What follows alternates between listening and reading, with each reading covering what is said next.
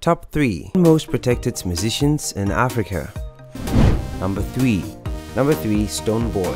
The Afropop, dancehall and reggae singer is the most protected in the whole of Ghana, with an angry-looking and fierce security that never leaves his side, no matter the size and nature of his mission. Number 2, the second most protected musician in our list is Davido. Davido, the Nigerian musician David Adeleke Adeleke, popularly known as Davido, has become the most protected celebrity in Nigeria. The singer blends traditional African elements with global mainstream pop and makes an infectious sound out of it.